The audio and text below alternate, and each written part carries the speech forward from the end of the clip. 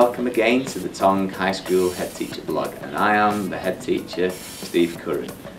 This is my little introduction, and you'll be glad to know that this week you won't hear as much as me talking, and you'll hear more of the staff and the students explaining what things they're doing. First thing though, a bit of good news. We received a letter last week from the Secretary of State for Education confirming that for the second year running we've been in the top 100 most improved schools in the country, which firmly puts us over the last 3 years as the fastest improving school in Bradford. So that's good news for the staff and students and all of our parents and stakeholders that support us on that journey.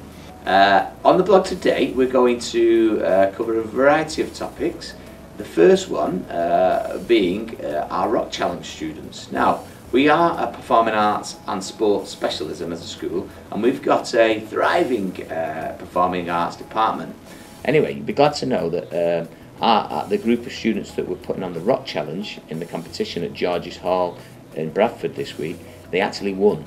Now, Rock Challenge is actually a worldwide movement, and essentially groups of students in different schools come together and they put on a performance, and they compete in regional heats, and then they can go to a national and an international competition if they do well.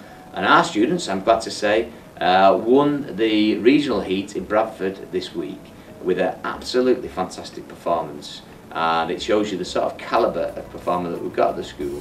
And I'll let the students themselves tell you a little bit more about that, and the actual DVD of their performance will be available linked into this blog when you see it, so please have a look at that. The next thing that you're going to hear about in the blog today is something, we're doing a little feature on one of our revision weekends. As you know, our Year 11s are currently preparing for their exams, and it's a real pressure time for them, so we like to look for a whole host of ways to support them with their studies and prepare their best for their exams to maximise achievement. And the English and Maths faculty have recently been away on a study weekend, and again we've got some of the students and staff who ran that weekend talking to you about that. And the weekend consisted of lots of studying, but with some outdoor pursuits, etc., that sort of thing, just to sort of help focus the students on what they were doing and build their confidence at this time. The third thing we're going to talk about is our role as an international school. Not a lot of people know it, but we've actually got an award for being an international school because of the links that we've made with schools in other countries. We have regular links with schools in Nigeria and in Uganda, and particularly with Uganda, annually we either visit there with a party, or they come over here and visit our school. And we've actually built on that, and now we have weekly communication through Skype, where we talk about curriculum projects and things, and students talk to each other, staff talk to each other.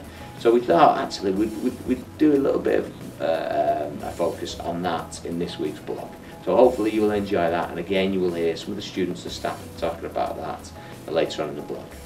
So all that's left for me to say really is I hope you enjoy it, and please, if there's anything that you want us to feature or any comments that you've got about the features this week, please contact us through either our Facebook, Twitter accounts, or through our website, and let us know your opinions. So thank you from me.